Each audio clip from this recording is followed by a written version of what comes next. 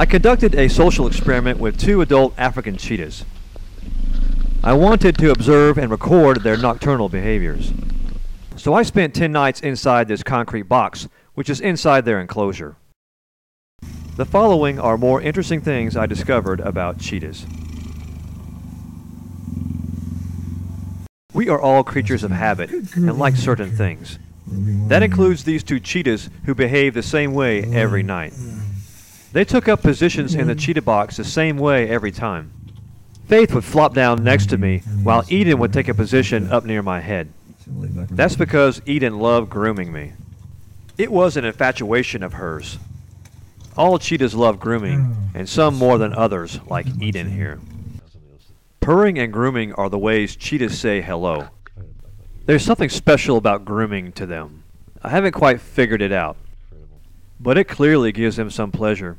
And it's not just taste, because they prefer to groom hair. They'll lick skin too, but they'll go out of their way to groom your scalp.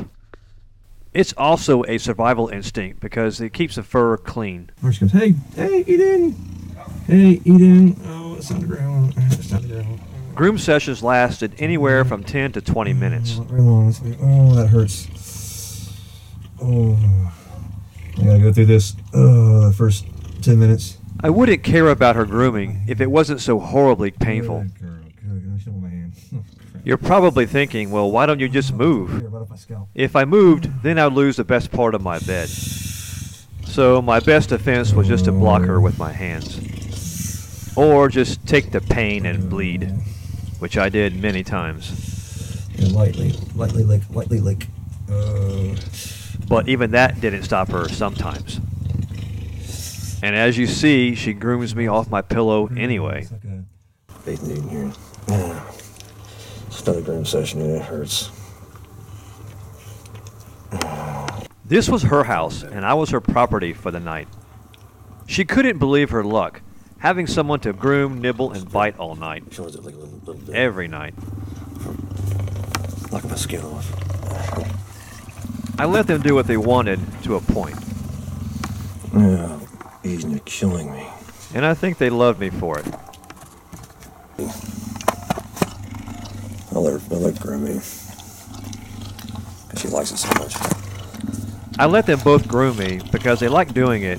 It was natural behavior, and it helped in our relationship. Oh, it hurts.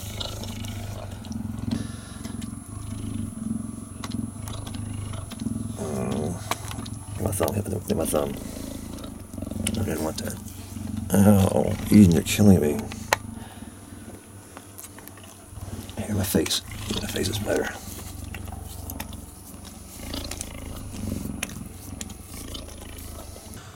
And she eventually is try to go to sleep.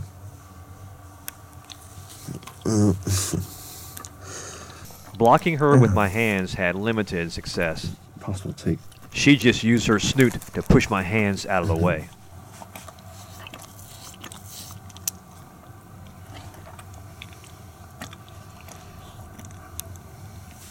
Trying to push my hand away. They like to groom hair.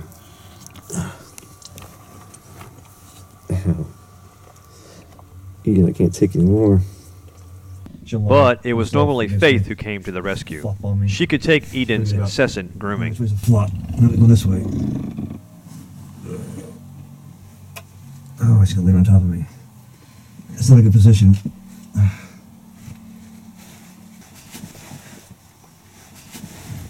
There we go. Oh, there we go. Perfect. Oh, yeah, thank you. Thank you, Faith. In between the purring, grooming, and love biting, Eden would also nibble, actually chewing on my ear. Oh, she's biting my ear. Biting my ear. I know of one other cheetah that does this. So Gabriel used to bite my ear. I really don't know the infatuation behind this. She stops purring when she's doing it. Chewing on my ear. I can only guess it's more cub behavior. It actually hurt less than her grooming. Oh, she's biting it. Perhaps it's just a cheetah fetish. Ow. She's biting a little of my ear. She's gonna bite my ear. Ah, bite my ear. Again, it's not an aggressive thing. It's an overly It's an overly, what do they call it, pacifying effect. I had to double check to make sure my ear was still attached. No harm done. Yet. She also liked biting my nose. She bit my nose. Yeah, my nose. Remember when I told you cheetahs prefer grooming hair? Well, Eden discovered my furry eyebrow and nibbled on it. Eden, you're gonna hurt me.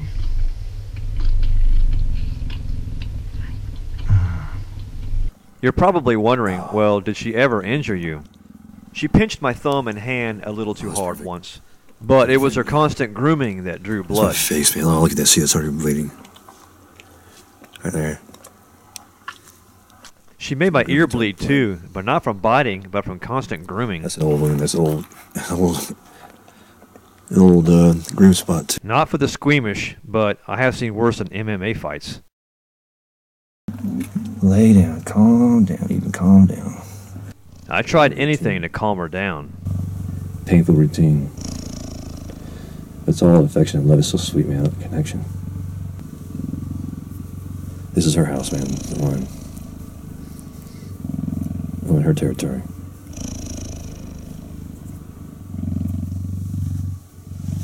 Let's go, lady's gonna sleep now. Maybe. Let's start her.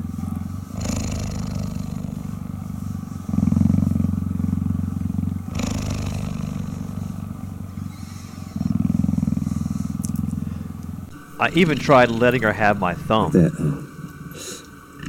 it's okay straight in, but not on the side. She got a big... That worked for a while, but she preferred my scalp and the skin on my face.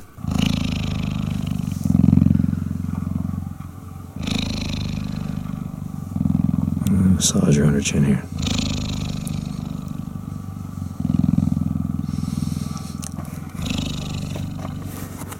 But I can't do this. I don't even sleep like this now.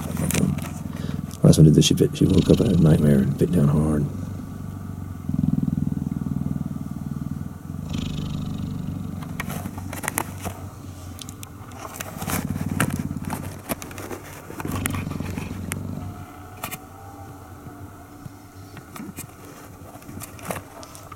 She stopped purring and relaxed.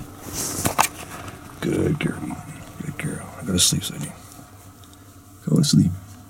All she needed was a pacifier. No. Just look at that face. That's it then. Not mine, hers. That's contentment. It was finally time to get some sleep. But then the lions roared, the wolves howled, and the cheetahs purred. Oh well.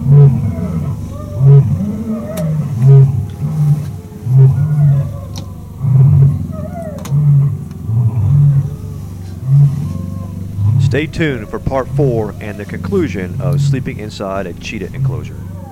I'll showcase more of their cat behavior and give my final thoughts about this amazing experience.